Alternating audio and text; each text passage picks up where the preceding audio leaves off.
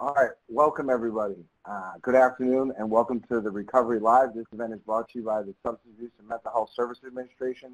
Bring recovery supports to scale, technical assistance strategy, otherwise known as brass tacks. Our TA Center is dedicated to increasing access to recovery supports. We achieve this work through a variety of mechanisms, including a lot of TA focused on system transformation and the developing the capacity of peer-run recovery communities and family and youth-led organizations. We are very fortunate today to have some really awesome presenters who will be talking about active engagement and services for crisis outreach and really warm handoffs. I'm really excited to first present Mindy Harrison. She's the director of the Peer Support Specialist Network of Maine, and Brandon George, the director of the Indiana Addiction Issue Coalition, which advocates for substance use disorder recovery through public policy and education. I'll be turning things over to them shortly, but I just want to go over a couple of housekeeping items. Recovery Live events are different than your usual webinars. First, they're much more exciting and interactive. We really want you to engage directly with us. I see a lot of you are already typing in the chat box. Please keep that up. We're going to have a lot of poll questions, and we do want you to raise questions as they come up for you, but we'll also have a Q&A at the end. But feel free to kind of fire them up as they go along, and we'll do our best to either answer them as we go or answer them as we go, or answer them on the back end. Everybody that's on the webinar currently is in listen-only mode. We would love to be able to talk with each one of you, but that's just not possible because there's so many of you. We have several resources on this topic available for download in our resource box. To download a file, highlight the name of the document and hit the download button. And it will be automatically sent to your computer. Often people will share links of their own favorite resources in the chat box. This event is being recorded, and the recorded links will be shared with all registrants after the event. You'll be able to review the chat and rewatch the presentation using the link. So if you really love it and want to watch it again, it will be available. Today's session will last about an hour. If, as you're listening to this content, you feel your organization may need technical assistance around this or any other topic, please copy the link from our online TA request form from the instructions box. As people are arriving today, we've actually already posted one poll question. I see a bunch of us filling it out already. If you hadn't got a chance to, please take a couple of seconds and fill that out. And let me just take a quick peek and see what people's roles are. So we have a lot of peers in the room, which is awesome. Nothing about us without us. That's what I always say when it comes to peers. And the second biggest group is we got a lot of supervisors here. All right. Oh, and a lot of social workers. Yay to my fellow social workers. That's what we like to see. All right. So as we get done with the poll, I'd like to turn it over to Brandon. Or is it Mindy that's going first? Sorry, I lost my spot. I think we are going over to Mindy, I believe. All right. Oh, you're muted, Mindy. I am.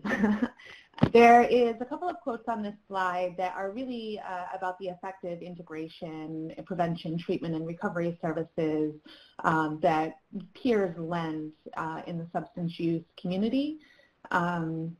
Regardless of specific roles, people are finding that peer support staff can also enhance organizational culture and add a crucial element to the treatment teams that really complements existing services within those structures.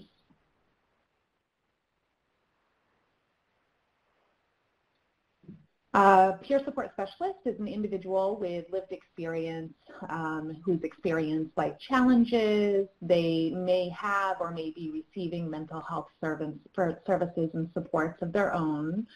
Peer recovery coaches are a little more prone to supporting people with substance use issues and experiences. That's really what the recovery coach is geared towards, whereas peer support specialists traditionally support people that are having mental health challenges.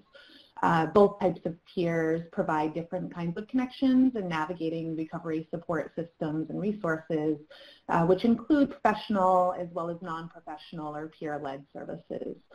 Warm handoff is a long-standing strategy in the social services medical world to transfer care from one system into another or a community system and team outside of inpatient settings or hospital settings. So with that, warm handoffs is what the focus is today, and there's a couple areas where that happens more so than others. The one that we're going to really talk a lot about today is peers in the EDs, in the emergency departments, what the role is, what it looks like in different areas. We're fortunate in Indiana. We've been a recipient of my organization specifically about 6 SAMHSA grants, and 2 of them have been heavily built around the recovery supports and recovery community supports. And over the last handful of years, peers have been making their entrance into the emergency departments. And we're lucky. We've had a project going for several years at this point with Indiana University and actually Eskenazi Hospital called Project Point that we'll talk about, and they have really been carrying a lot of the water. One of the PowerPoints that's attached for download, Dr. Brucker, you can see some of their amazing work because they're really the group that's figured out with the bumps and bruises how to get some of this stuff done. And unfortunately, it's not a one-size-fits-all approach, though. And if you're on here and you're thinking about putting peers into your emergency department, you really need to take a makeup of what your town or your city looks like. The group we were just talking about with Eskenazi, they have multiple coaches that are full-time. And that's great when you're talking about a larger city where you have the need and the demand to have people around on call day and night, sometimes overnight for some hospitals. Whereas rural emergency departments might only have 1 overdose or 2 overdoses a week. And you're not going to need somebody there 24/7. You're going to have them on call, have contracts possibly with local community mental health centers or other recovery community organizations that can help get them to the hospitals when in need. Another thing we want to talk on is how does that work when people are on call? How do we get peers into the departments? And a lot of times that's through the clinical staff or the nursing staff. Again, it's going to depend a lot on the hospital setup. One of the hospitals that we have peers in, they actually have a whole wing that is treatment that involves IOP, and they've got clinical staff on there, they've got peers on their staff, and they can just go down essentially to the emergency department when people come in. And in other cases, it's going to take them a half hour to show up. And that coverage is going to vary dramatically as well. Indiana has a wide variety of areas. We are, mostly rural, but we have Indianapolis, Gary, Evansville, some larger cities. And so one of the main benefits I think that we found out is we've got a couple different models. Some hospitals have full 3 shifts going on, 7 to 3, 3 to 11, 11 to 7, and having somebody there all the time. And then we have other ones that are on 2 shifts a day. And then something really new that's happening is we're doing virtual peers with Indiana University Health. They have got 7 rural hospitals that they're providing virtual services for to help access some of, get people into the right services and provide peer supports where they wouldn't be able to do so normally. So we talked a little bit about the decisions that people have to make and whether they are going to directly hire peers or whether they are going to contract them out. Some of the drawbacks to hiring them directly is, one, the HR departments at hospitals. They have a whole bunch of in-house counsel, and their whole goal is to make sure they're not opened up to liability. And not sure if everybody on here is aware of it, but a lot of people in our field of peers have criminal history because of the criminalization of drug use. So it's presented a major barrier over the last couple of years with getting peers hired in. One way to, I don't want to say get around it, but to eliminate that barrier is to contract out the services with an organization that already has a relationship with the hospital. has made that part of the process much, much smoother. And but at the same time, you don't have them there all the time, and they're not on call, so there is a delay in getting them over. And the other part that really ends up being an issue is when a peer works inside of a specific organization, they have to follow that organization's rules. And what we've seen in some areas of Indiana and around recovery community organizations and centers, if somebody goes into that center and they are attached to a treatment provider, that peer really isn't giving them the wide array of services. They're most likely going to get into that treatment provider system.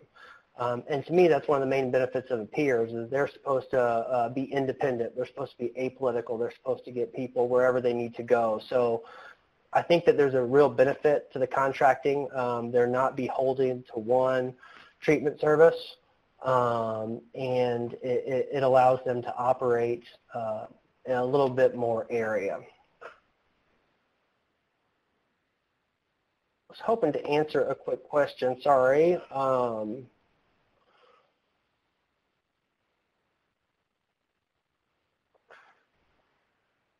I think that is where I want to move on at, mainly just noting that when peers, regardless of their role, whether they're contracted or whether they're hired, they're supposed to be walking resources. Medication is a big part, a hot topic right now, especially when people are coming in from ODs, and it's something that there has to be the resources set up. Devin's going to talk later about building relationships with people in the community. But having set up where either doctors in the emergency departments are doing carryover scripts for a couple days, and having relationships with doctors to make sure that people are, because we lose a lot of people in between those day or twos. We all know that the window is very, very small to help people. And if we do not get hold of them while they're in there, if we send them out in withdrawal or we send them out for a week, we usually know that we're going to lose that person. So it's a critical point, and I want to make sure that we make note of it. All right, real quick, I just wanted to comment on the poll and throw in a funny story. When the first emergency room in the northern suburbs of Philadelphia started their warm handoff program, they had all of their peers there from 9 to 5 on Monday through Friday, and they figured out that most of the overdose incidences were happening over the weekend at an evening. And really what that told me is they didn't have peers integrated in their development team. So that's part of the reason we're asking this poll question is, how are your peers integrated in your staff? So it seems like a lot of people have hired peer support specialists. Some people are having them in meetings. And I guess one thing we need to maybe work on for a future webinar or Recovery Live is making sure that our peers are receiving supervision, because that's definitely a big thing. Thanks everybody for filling that part out, and I'm going to hand it over to Mindy. Thank you. So I'm going to talk a little bit about peer support specialists within emergency departments, more specifically for mental health and crisis kinds of support. The agency that I work for, Amistad Inc., based out of Portland, Maine, has been overseeing an emergency department program since 2002. We have 7 peer support specialists that work within there. And a lot of what we try to do is go in and connect with people, which is often on what may very well be the worst day of their lives. Through conversation. Sometimes it's, getting them a turkey sandwich or a ginger ale, or playing a hand of cards with them. So, we meet with everybody, whether, they're having really extreme experiences or, as for medical terms, maybe experiencing extreme psychosis. We work with people, when they're experiencing crisis. Sometimes it can be somebody who's lost their child or is experiencing homelessness, and really seek to create community connections for them or natural support. A big piece of what we see within the psychiatric emergency department is the people that are the top utilizers of that space often really don't need that level of support. So that is really where the peer support started from was trying to connect people to the community resources so they would utilize those in place of coming to the emergency department, which most people are aware costs quite a lot more than a couple of hours of peer support services. So within the ED, we talk about community resources for the people that are in there, which often include things like mental health treatment facilities, recovery resources, peer-led groups, peer centers that are accessible. We can really discuss what they're lacking for basic needs, which include sometimes health insurance or housing, and point them into a direction for a wide variety of different groups and individual supports that are available in the greater Portland area. So that's a lot of what we do within that setting, is really suggest alternative places for them to go to.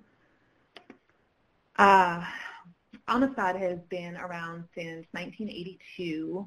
We operate 3 recovery centers, as well as a street outreach program. We just opened Maine's first medically assisted treatment residence for women. And we have peer support specialists within the emergency department, as well as at our state psychiatric hospital, which we've held that contract since 2006.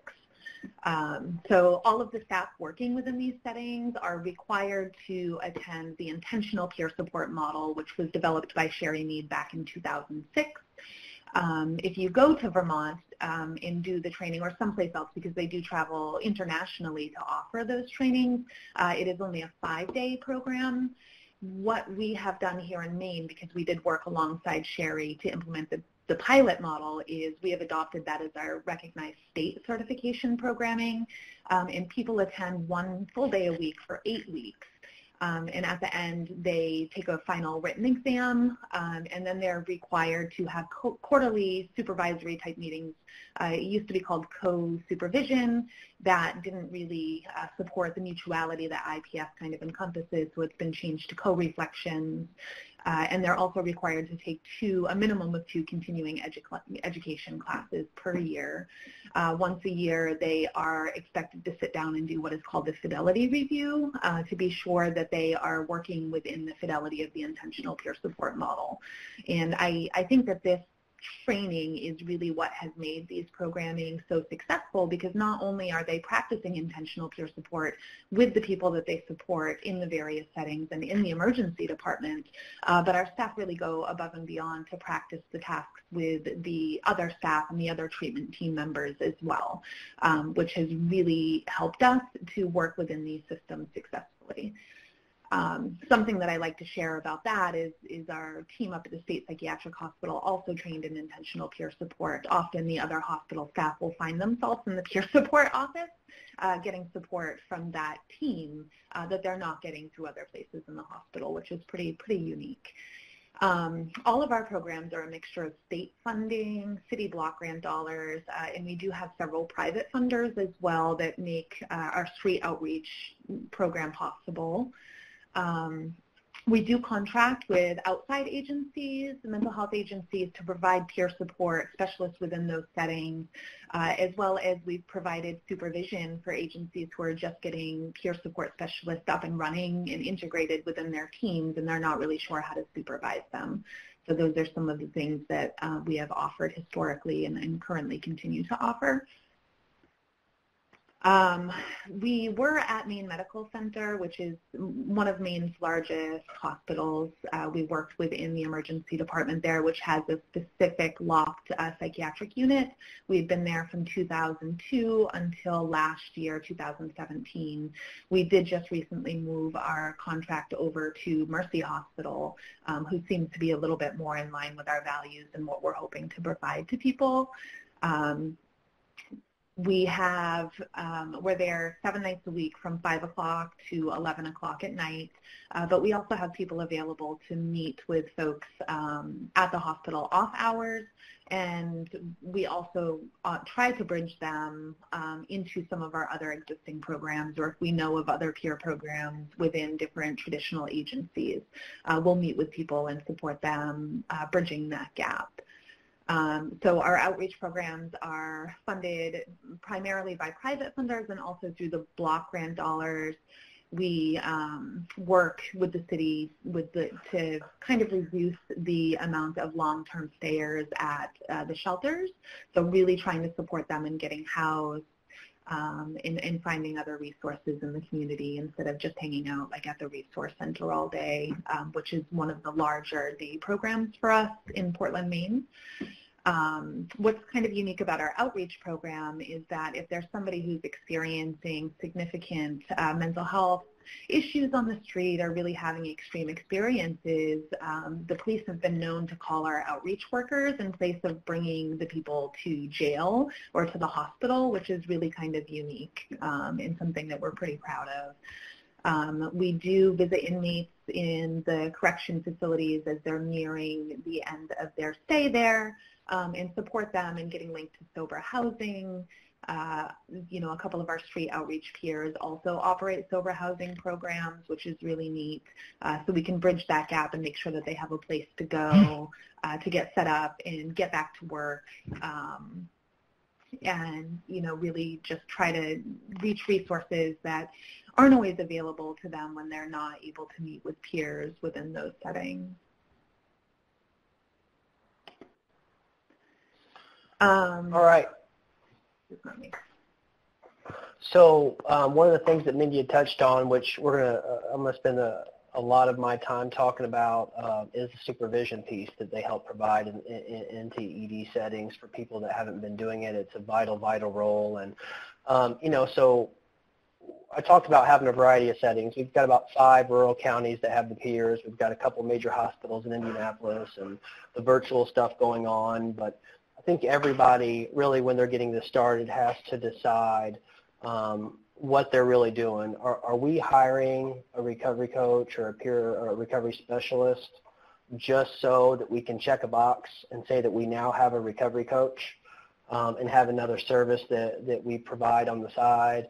Or are we really trying to switch our system over and get it a more recovery-oriented system and make it an organizational change to offer recovery support services, which we know is a key component of the continuum of care for substance use disorders.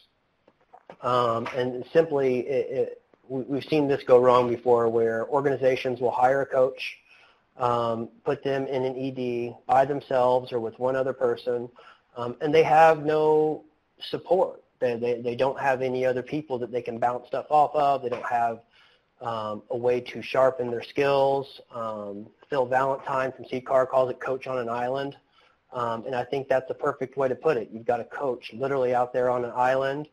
A lot of times they might end up being the only person in the organization that knows about peers. So how are they supposed to get proper supervision if they know more than anybody else in the building? So I think that it's important when people are brought on that teams are educated. A lot of times therapists think that peer coaches are there to take their job, that they're trying to get bachelor's level and high school level people in. They can pay less to do the same job, and that's just couldn't be further from the truth.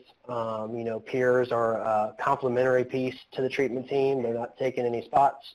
And actually what it allows therapists to do, and doctors for that matter, is practice to the top of their license. Therapists can stop staying on the phone for 15, 20 minutes, making calls to recovery residences and other places, and they can actually worry about the therapy part of it. So when we introduce peers, we've got to have staff meetings. We've got to tell people what their role is. We've seen it happen on both sides. We've had some recovery coaches that ended up taking out trash and answering phones. And then we've had other recovery coaches that were told to do biopsychosocial assessments, neither of which are within the scope of work for what recovery coaches should be doing. So we can't have other supervisors making decisions and telling people to do stuff that's outside of their scope of work. Critical, critical, critical. After the first several years with IU, one of the things we were able to look back on and see was the biggest gap was supervision. And with this being a newer position, coaches have been around for over a decade, but it's only really caught on over the last handful of years. So there's not there's not the infrastructure within organizations. And we really think the gold standard is if you're going to bring peers into your organization, you're going to have a department of them. You're not going to have that coach on the island or a sub-department of them that is part of the clinical team, and it will allow people to get the proper development and direction that they need. So what that would look like is the supervisor either, what we would prefer is that the supervisor actually go through the recovery coach training or at the very, very least go through supervision training so that they do have that knowledge of what a peer role is supposed to do and what they're not supposed to do. And to also make sure that they are getting their continuing education. Peers, just like other professions, I know in Indiana we've got to have 40 CEUs every 2 years, so there has to be ongoing continuing education, making sure that people are getting the latest information and who's supervising it, who's overseeing, making sure it's happening, is the company paying for it. Are they investing in peers the same way that they would invest in every other profession that they have in there? So to a critical part, we think that 1 hour of direct supervision every peer should have. You would have more than that throughout the week. One thing that we're doing in Indiana that we certainly aren't the first to this party, but Project ECHO, extension for community healthcare outcomes, is a great training mechanism, especially when you have rural areas.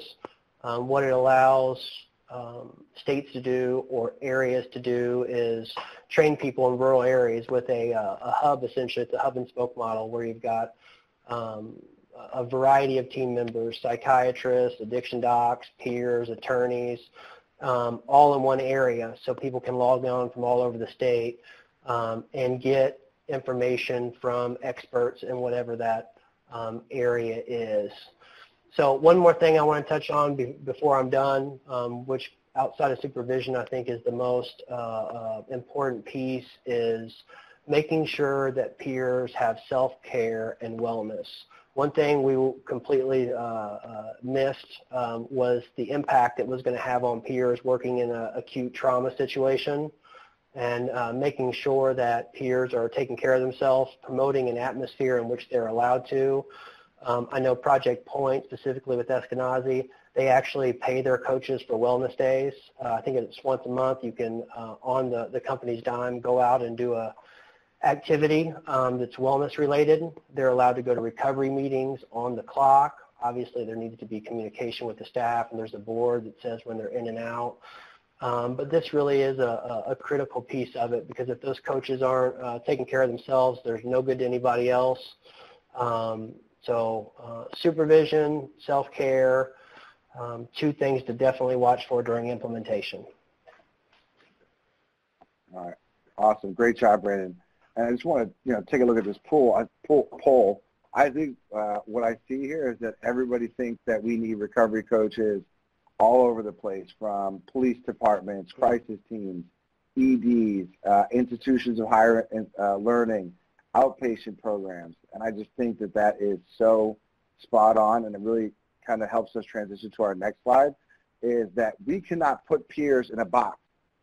Peer, this is your lane, this is where you belong, this is the only place you could be, because far too often the fact that people with substance use disorder are criminalized and relegated over there, we have to be advocates for our clients that are, experiencing some kind of crisis, and we have to get out of our lane and go into other lanes, because we have to build relationships.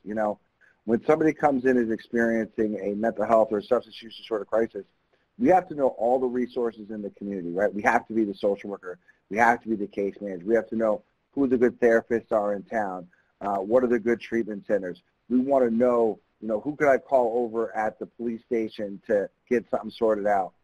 We also want to be able to deal with all the other issues that are coming up for our clients. Oftentimes they're coming in with a substance use disorder, but they also have, housing insecurity or food insecurity. And we want to be able to point them to all those resources and have the relationships to make that happen. Because in a world where everybody is Googling everything, we know as behavioral health professionals, you got to have somebody's cell phone number. You got to be able to call them up.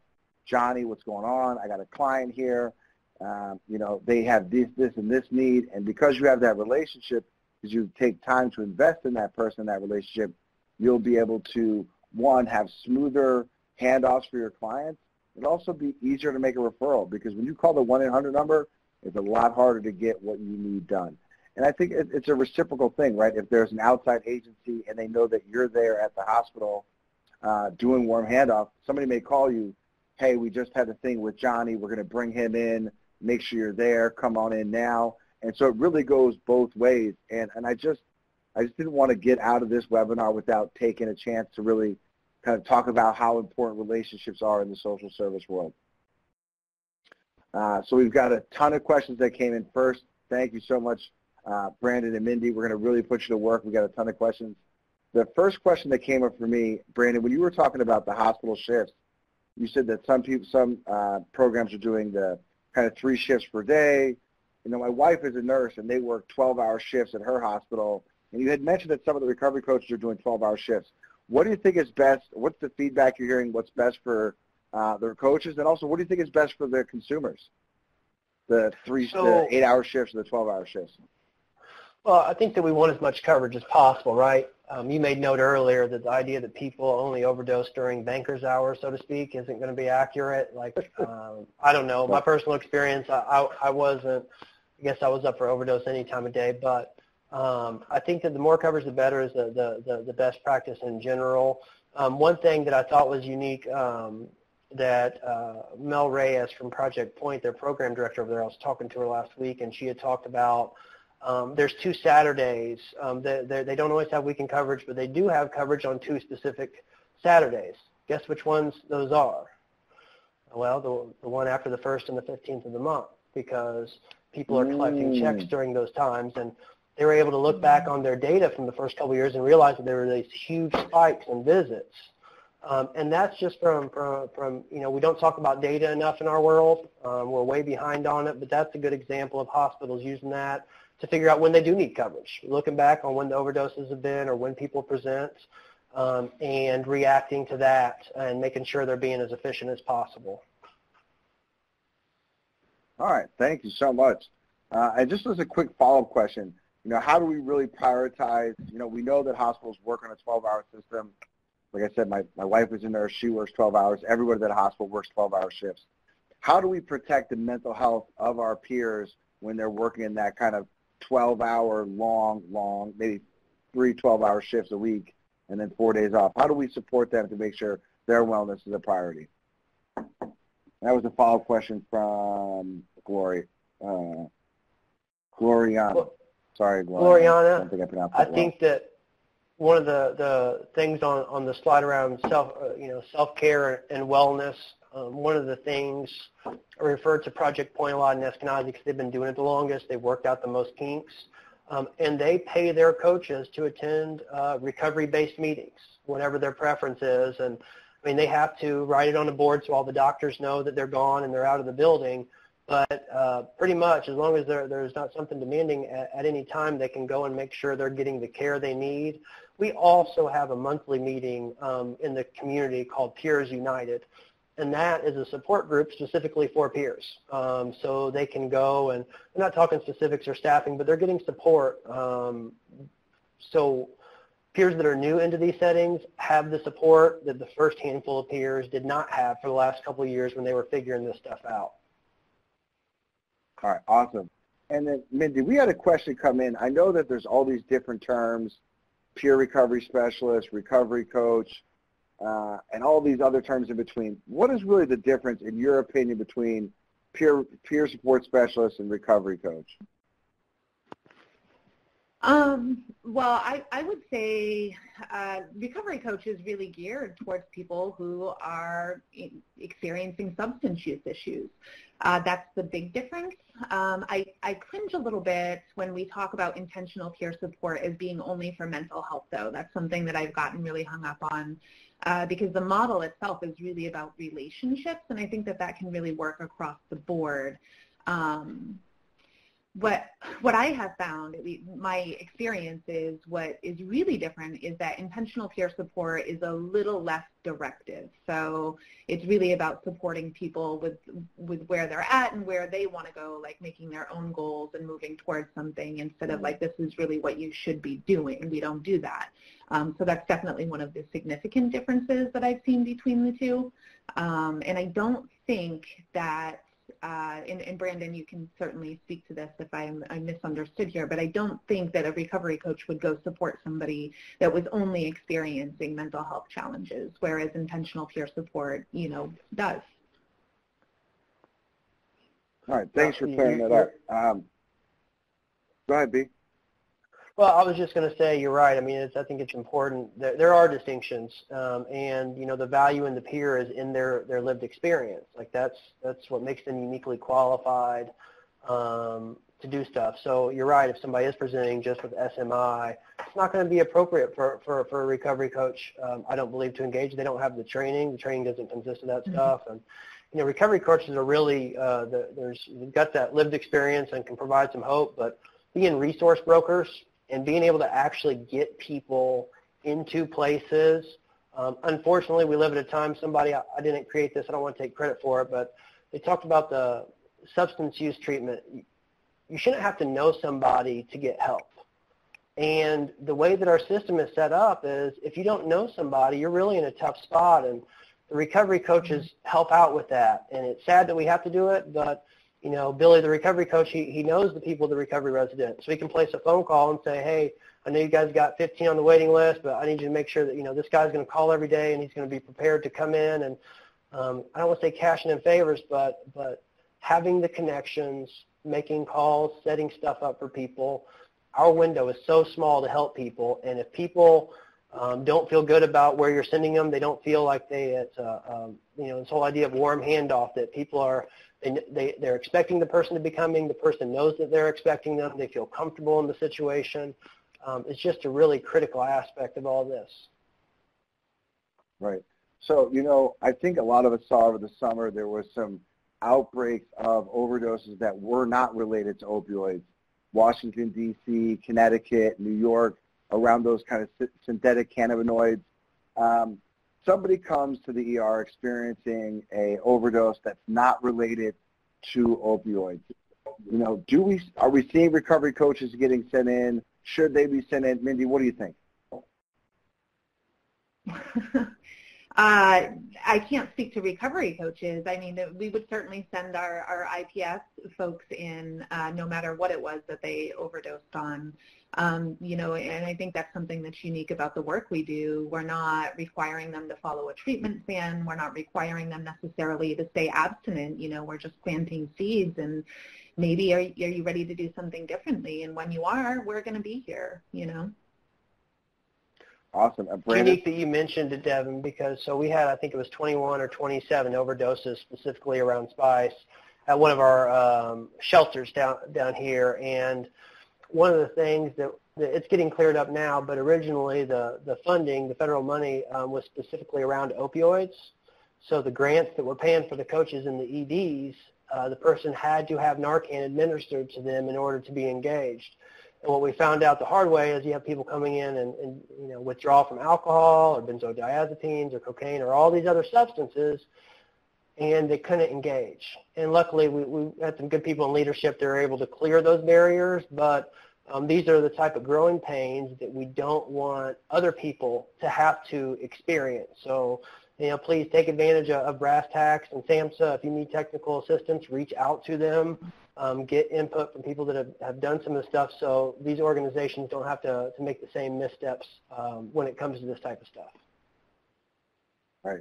So, obviously we're seeing this kind of, a little bit of a division between our mental health peer specialists and our substance disorder peer specialists, but I really think it's important that we cross-train because a lot of times hospitals won't have both.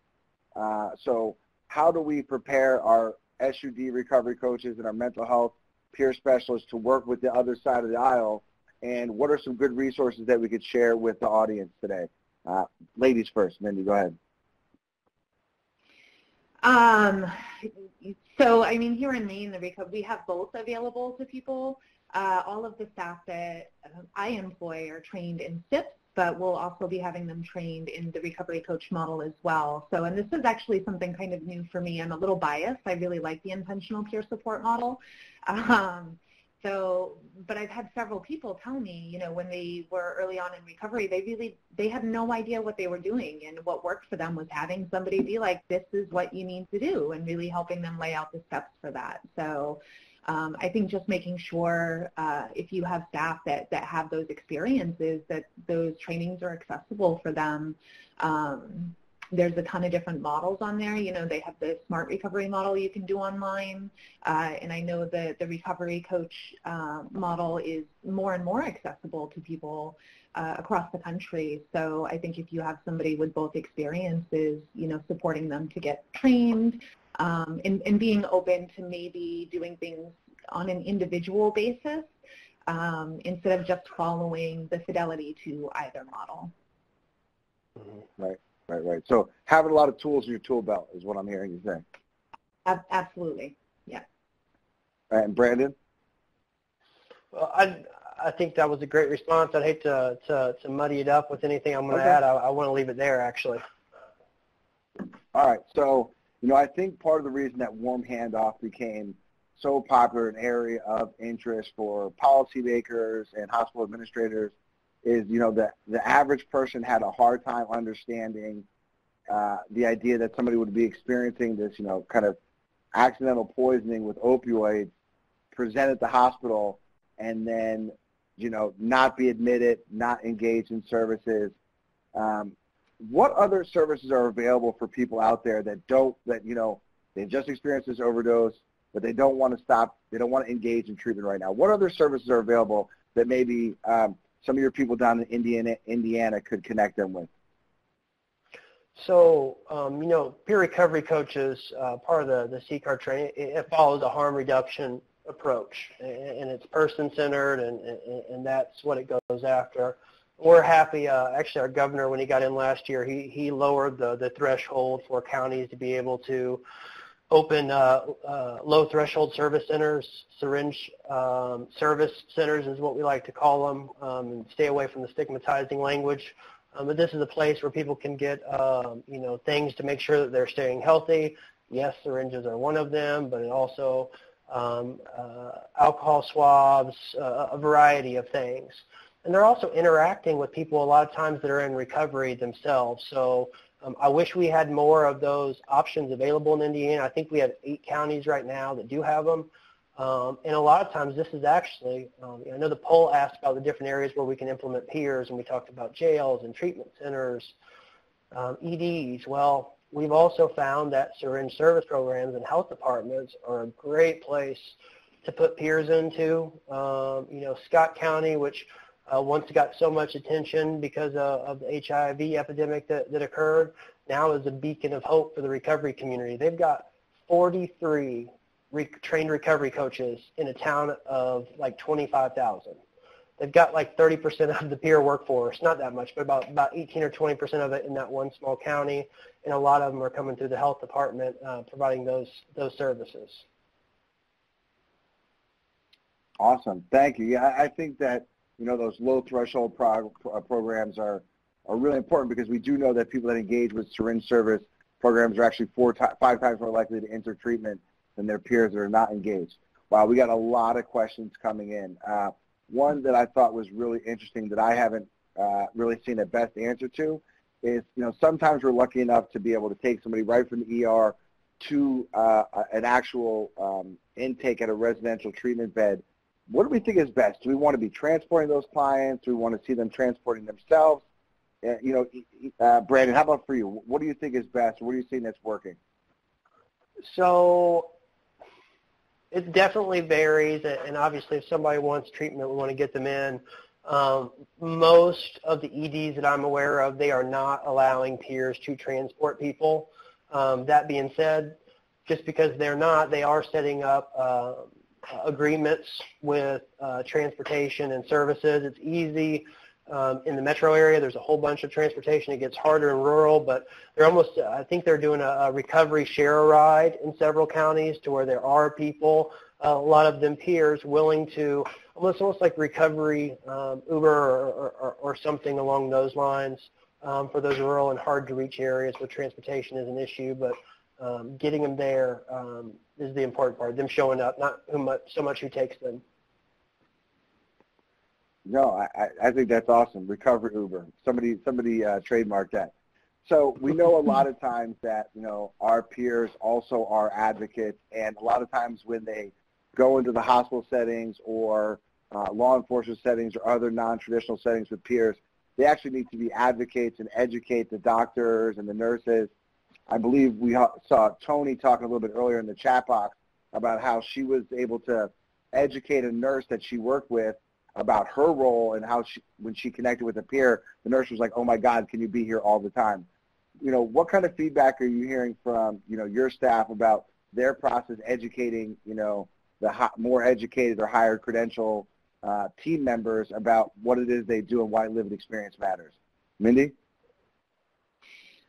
We've designed pamphlets and handouts to keep at the places where the peers are going into. So a piece of my work is overseeing this network the last 5 or 6 years with developing a toolkit. And I mean, there's a lot of really great resources out there, but obviously it has to be specific to the state that you're working in and the model that you're utilizing.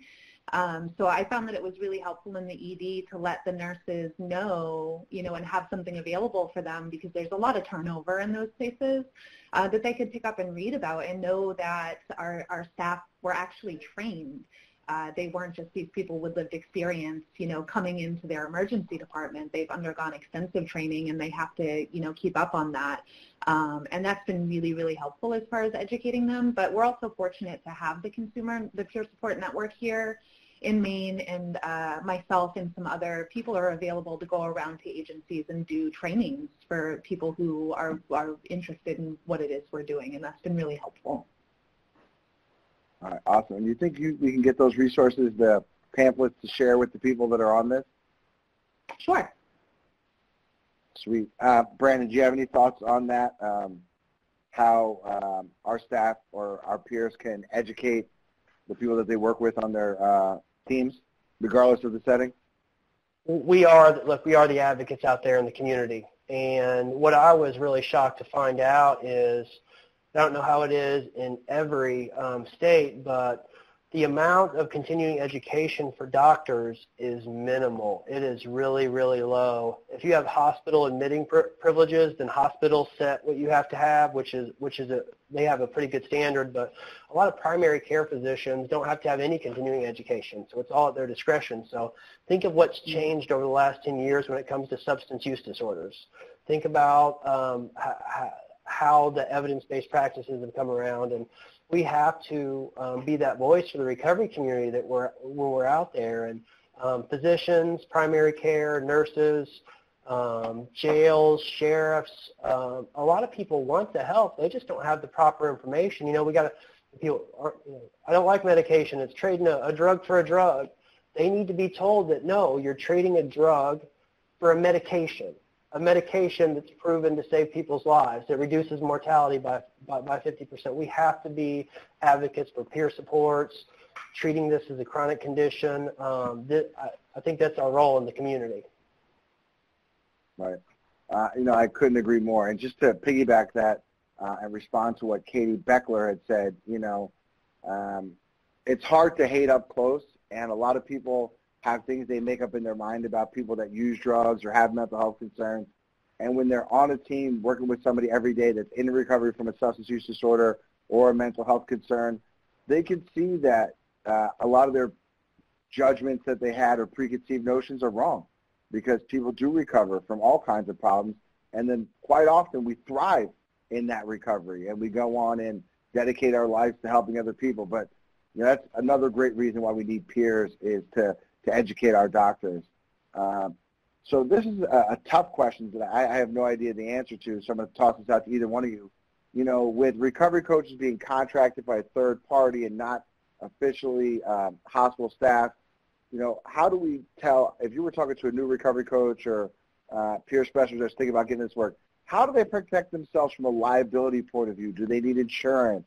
Is their work supposed to cover that? You know, as a social worker, you know, if I was licensed, I would have practicing insurance. What about peers? What do they do?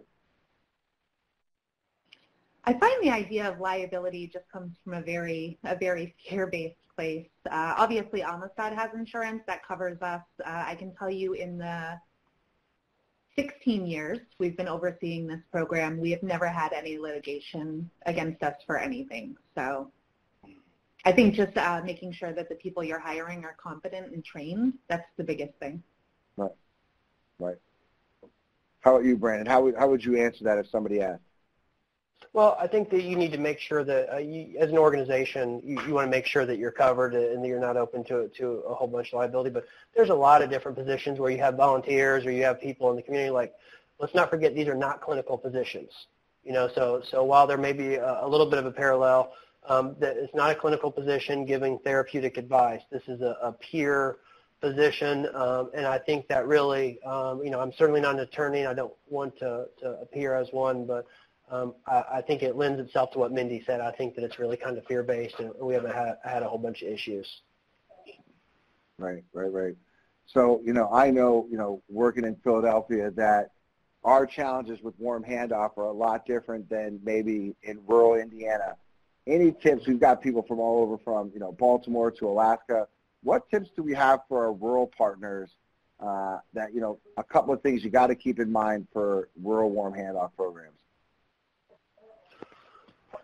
For me, I think it's about aligning resources. You know, recovery community organizations are really something that's coming on. I hope that everybody that's on here has one in their community. And if not, I hope they're talking about having it. But the reason I'm talking about this is because part of that, creating one, is getting all your stakeholders at the table and all the different people that provide resources. And so you know exactly what your community has and exactly what they don't have. So you can, one, advocate to fill those gaps, but you don't have peers making recommendations that aren't going to be met within the local community, and also seeing if there is some resources that you can leverage from surrounding counties possibly.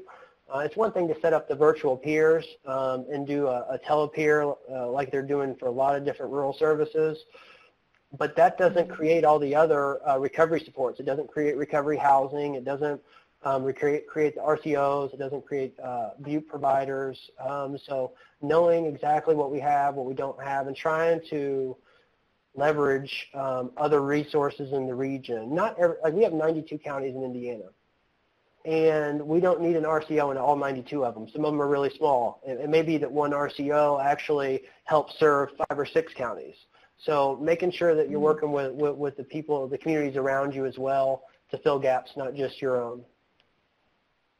Right. And how about you, Mindy? What do you think? What are our tips for our rural partners and watchers? You know, I think, as Brandon touched on, a lot of the telecommunication. I find myself doing a lot of live streaming for trainings and Adobe. You know, a lot of phone support as well. So in Maine, we're pretty lucky that we have the intentional warm line, which is a 1-800 number. You can get 24/7 intentional peer support, which is pretty cool. So if that's something that your state doesn't have, I would always suggest that. And I'm not as familiar with other states, but I know something that's working for us here is now that we've shifted to this like Section 92 billing system, they're required to have a peer support specialist on staff at all of the behavioral health home agencies, which is not a home, but like more holistic mental health services. So that's really, really helped in our rural settings. I'm also in the process. We are developing a statewide resource guide, which will probably take me the next 2 years, you know, but I think that when that is finalized, it's going to be really helpful, especially for the people in rural communities. All right, awesome. So we got a couple of minutes. We got a couple of minutes before we wrap up. I just want to give you both an opportunity to, you know, throw anything in that you felt like, oh, I want to talk about this one thing, but I forgot, and then I'll roll into the ending credits. I don't really have anything. I'm really impressed with all of the questions, and just want to thank everybody for being so interactive. Awesome. Brandon? I can agree with that part more. I was, trying to respond to as much as possible in the chat box, and just there's been some fabulous questions. I can feel the passion through the chat box with the questions. And look, we've treated substance use disorder in the criminal justice system for so long, and we know it's a disease now. We know it's a healthcare issue, but it's going to take a really long time to turn the ship and really treat it like a chronic issue. And peers, to me, are the link in between it being treated as an acute care issue and a chronic issue, to provide the ongoing support for years, just like we would any other chronic condition. And we've got to get people while they're in those main entry points, while they're in jail, while they're in emergency departments. And I couldn't be happier for this movement. I couldn't be happier for the recovery community. I think this is a big part of the solution, and just grateful to be involved in it at all. All right, awesome. Thanks, Steve. I just want to thank, first, here's a bunch of resources that everybody can check out. Feel free to click on those links, and remember that there are a bunch of links here in the toolbox section, and we will be sending everyone the transcripts and a link. This webinar has been recorded. So be able to watch it, share it with your friends, put it out there. If you have any specific questions or want to learn some more information, you can put in a TA request. That is also available. If you want to find out more about brass tacks, feel free to email them or reach out for technical assistance. Also, I would sign up for the brass tacks listserv. There's always great information going on there. I can tell you that I'm really passionate about warm handoff. I was super excited to be part of this. I know that a lot of times when somebody's experiencing an overdose, that may be just another Tuesday for us, but for them, that's the worst day of their lives, and to be able to help be the launch pad to their recovery journey is just really, really exciting for me. After this webinar is done, when you click off, there'll be a quick survey. It only takes a couple of minutes. We want to know how we can improve, how we can be better, so please take some time to do that. And again, thanks for taking some time out of your afternoon and coming to participate with us. We really appreciate it. Thank you all. Bye, everybody.